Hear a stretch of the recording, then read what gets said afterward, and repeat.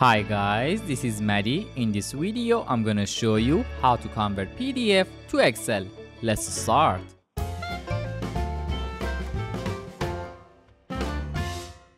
As you can see, I have a PDF file on my desktop that I want to change the format from PDF to XLS. First, open your browser. Then go to smallpdf.com. After that, choose See All PDF Tools. In this step, choose PDF to Excel.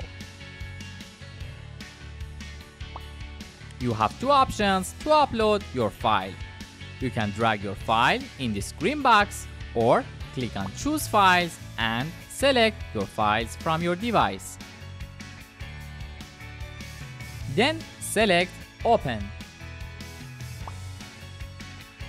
After that, select Convert to Excel. Click on Choose Option. Finally, select Download. Choose Save File. Then select OK. Go to your downloads and open your file. As you can see, the format changed from PDF to XLS. I hope this video was useful for you. Thank you so much for watching this video. See you soon in the next video.